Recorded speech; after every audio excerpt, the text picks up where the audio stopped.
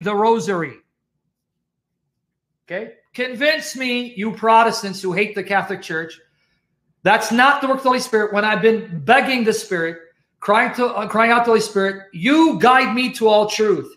You save me from error and blasphemy. My life is yours. I love you and I yield to you. Anything that I believe that's false, destroy it from me.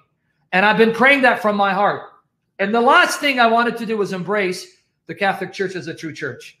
Are you telling me the Spirit is not answering that prayer? Because you Protestants think that Catholicism is an abomination? That's just two of many. All right, now with that said, this is why I will not attack the Catholic Church anymore. And this is why I pray a form of the Rosary, because I've been convinced and persuaded by the Holy Spirit it is pleasing to the Lord Jesus. Let me tell you the form of the Rosary I pray, because I don't know all of it. You want me to pray it for you guys? Can I pray it here and show you what I've learned? Because I had to learn on my own. I didn't have someone walk me through it and guide me. Okay? In the name of the Father, and of the Son, of the Holy Spirit. I believe in God, the Father Almighty, creator of heaven and earth, and in Jesus Christ, his only begotten Son, our Lord, who was conceived by the Holy Spirit, born of the Virgin Mary, suffered under Pontius Pilate, was crucified, died, and was buried. He descended into hell.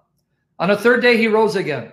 He ascended into heaven and sits at the right hand of God, the Father Almighty. From there he shall come to judge the living and the dead.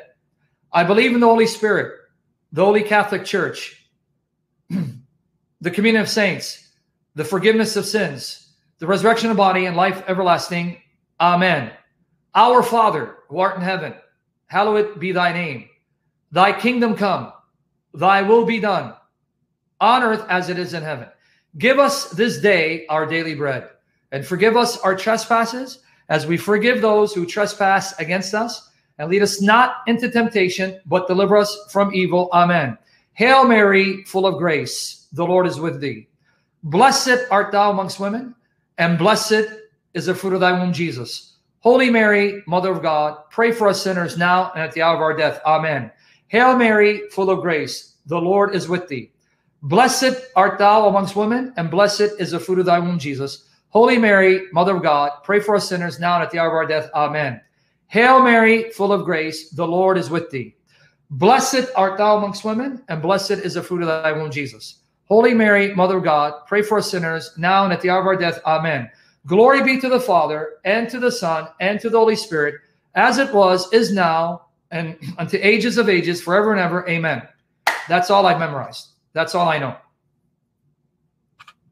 So there you go. And you don't have to be Catholic to pray it.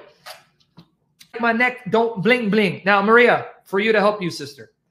Are you aware, sister, that the Catholics who love Jesus will be the first to tell you that there are corrupt popes, bad popes, evil popes who are corrupt? And are you aware that there are Catholics who tell you that the Vatican has been corrupted, that Satan has permeated the Vatican, because Satan has brought in his children, wolves in sheep's clothing? In fact, Maria, let me suggest the following YouTube channels. Make sure you watch Michael Voris, Church Militant. Michael Voris is a lion of the faith. He is someone who has confessed his struggles with homosexuality, but because of his love for Jesus, he has mortified that sin, and he wars against that sin, and he will not succumb to it by the power of the Holy Spirit, because he knows it's a sin, and he loves Jesus more than his sexual desire. And he is a warrior who exposes the corruption, the evil, the immorality, and the pedophilia of the Catholic Church, though he's a Catholic who loves the Catholic Church. Another great man is Archbishop Vigano. Thank you, username. Okay? So watch the YouTube channel, Church Militant. Another warrior of the Lord, who even wrote a book called Infiltration, who is a devoted Catholic who loves Jesus, Taylor Marshall. So you're not the first. There are Catholics who love their church, And just because you have corrupt demons who've infiltrated doesn't mean it's not a true church. It means it's infiltrated. And the true Catholics who love Jesus must war against the infiltration and fight for the church. Okay, Maria, so did you understand that now, sister? You understand? I just want to be clear. So go to Taylor Marshall and Church Militant. I love these men. I love these men of God. Robert Syngenis is another one. He's a beast. Yeah, and by the way, people agree. The Vatican has been corrupted. It has been corrupted. LDS, the same way God has allowed your fake church to infiltrate Christianity.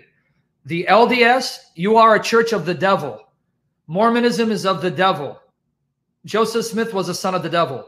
So why would God allow your fake church to infiltrate Christianity so that people are deceived into thinking you're a church when you're of the devil? Because 1 Corinthians 11...